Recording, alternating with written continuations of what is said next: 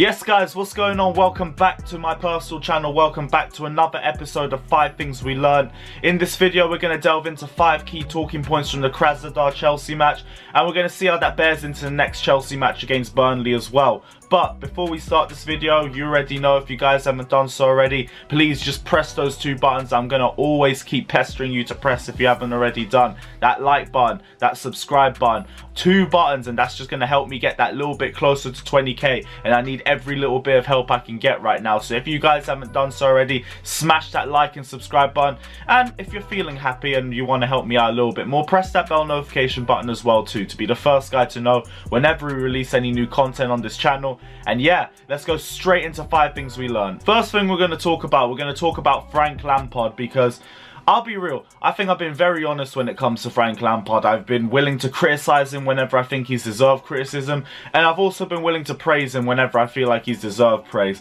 And honestly, just for actually showing good game management and making game-changing subs, which is something that we've lacked in about the last 4 or 5 games. First talking point, Frank Lampard showed great game management in that game against Krasnodar. Did want to see it a little bit earlier, but that's just me nitpicking. Realistically, I didn't expect that we were actually going to make any sort of key changes, and then we just turned the game completely on its head in about 70-80 minutes in. First half was a drag. Second half as well for long periods was a massive... I'll say it's a drag in the way we were playing. If you're a Krasnodar fan, even at 4-0 down, I think you're coming out of this game happy with the way that Krasnodar took the game to Chelsea. It was a very even game for long periods, and Krasnodar were not just willing to sit back and try and absorb pressure all game. No, they were trying to apply pressure on us as well, and we were getting worked for long periods of that match. They were counter-attacking us, not at pace. I think that's probably the one thing that did hold them back in this game, was that we were the much fitter team than them, and I do think that also came into play towards the end of the game, seeing as that's how we managed to pull away from them and get the 3 goals to kill off the match. But Krasnodar were a very good team against us. They defended in a good solid shape. They were smart when they were on the ball. They were able to find ways around the team. Had a couple decent shots at Edouard Mendy as well, but we're going to delve into Edouard Mendy as well later on. But we did need to change something. We were stagnant as hell for so long in that match. The 2 pivots of Jorginho and Kovacic, which we've been calling for ages, was just poor. It was slow. There was barely any passes being made. Runs weren't being tracked by the DMs, which I can't lie, that's Jorginho's bread and butter. He really should be doing better in those sorts of situations.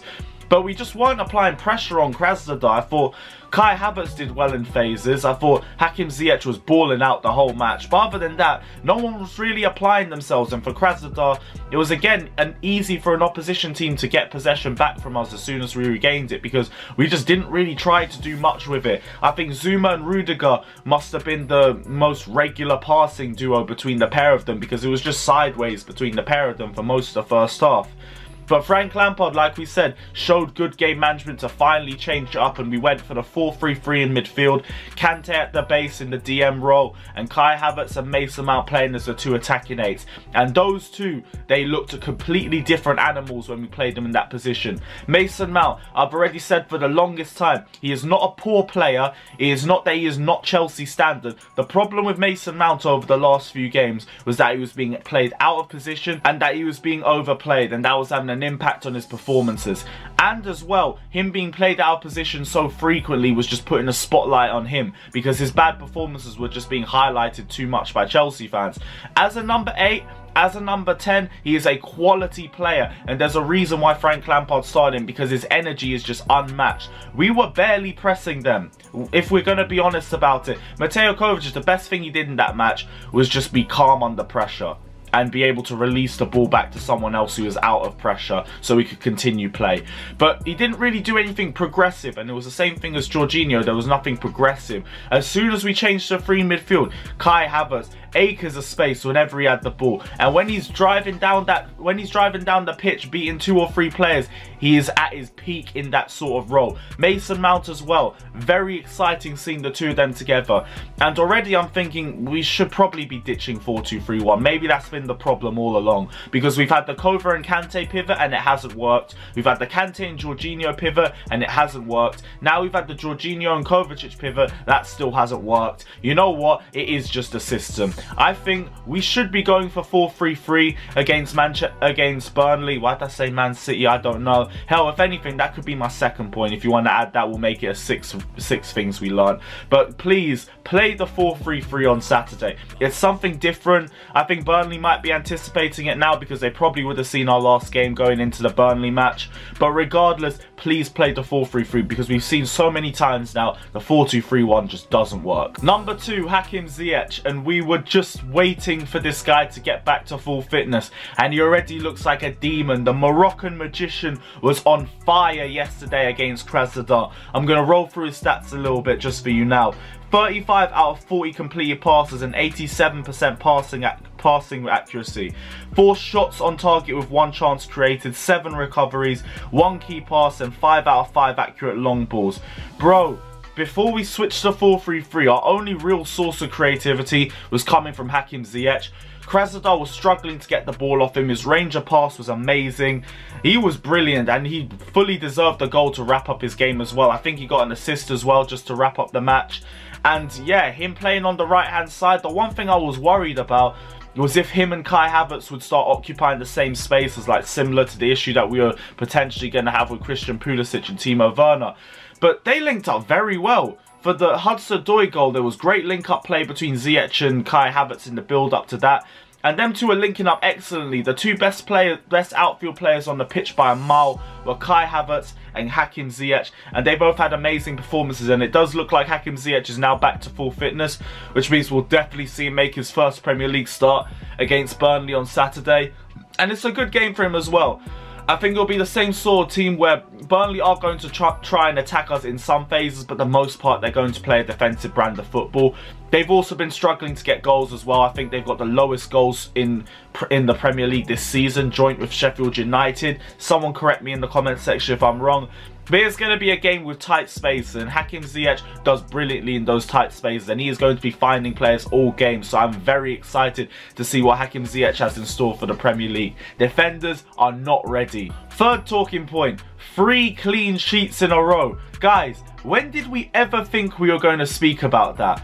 The one consistent period we've had in what has been a massively inconsistent season is Edouard Mendy. 4 clean sheets in his last 4 games. 3 clean sheets in Chelsea's last 3 games. And he's been the guy between the sticks all season. This is the exact example as to why Kepa tax is real. I told you so many times that I wasn't over-exaggerating when I said this. Last season, we would not have been in a top 4 race with a competent goalkeeper. A goalkeeper that would actually give the defenders confidence. We did not have that last season. We had a keeper with the worst save percentage in Premier League history. I think the 4th worst save percentage in all of Europe. And of course that was going to hold us back. We now have a competent goalkeeper between the sticks, and he's saving us points. He saved us points against Krasnodar before we switched to 4-3-3. When they were counter-attacking us, they had a couple of very decent chances. A couple of them as well they really had to stretch to make saves for. And you know what I'm going to tell you? If Edouard Mendy had to stretch to save that shot, Kepa is not saving that shot. And that is not disrespect. That is just a matter of fact. And I'm sure that we all already know that. He kept us in the game yet again. It was another amazing performance from him. I'm just highlighting the fact that we kept 3 clean sheets. I think the defense was also solid as well compared to the way it's been at the start of the season.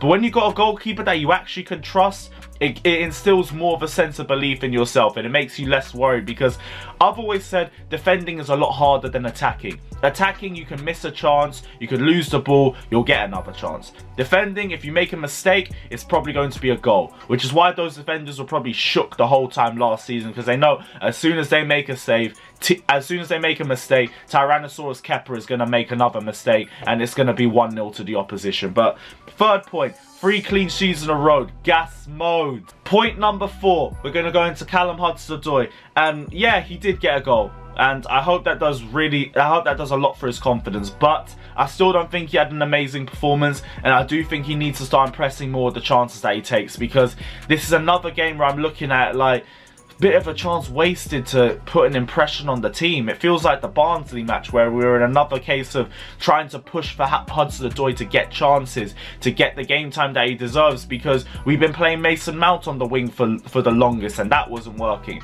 We played him in that match against Barnsley, didn't look that impressive in this game. This game looked the same thing as well. We did get the goal, but it was a massive goalkeeping error. I mean, if we take Bias out of the situation, any other goalkeeper, except for Kepa, maybe Willie as well, any other goalkeeper makes a save, if we're being real about it. Other than that, if you look at the way that he played, decision making was all over the place. I thought his passing wasn't really that progressive either. It was just pass to Chilwell and see if he can do something.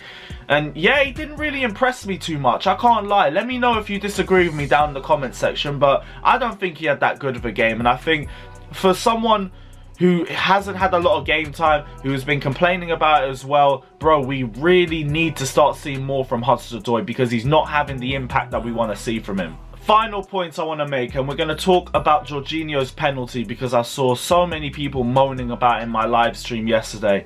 Guys, please stop complaining about Jorginho's technique. You already know what Jorginho's technique is going to be. You already know exactly what he's going to do when he's going to step up to take the penalty. Why are you moaning about it? The only two goalkeepers that have saved it is Ederson and Alisson. Two goalkeepers that are at a very top level and can read players very well. So, you know what? The standard's very high when it comes to Jorginho's penalties. And when it comes to his penalty taking accuracy, he's scored most of them. He's only missed a lot. He's only missed 3 for us, and it's not the last 3 either. I think when it comes to Jorginho's penalty technique, you know he's going to do that hop. I think when it came to the penalty yesterday, it was just bad luck. If you hit that an inch to the right, it's going in. You can't really account for it licking off the goalkeeper's arse straight after that either. It's just an unlucky penalty. I don't know why people are moaning about it.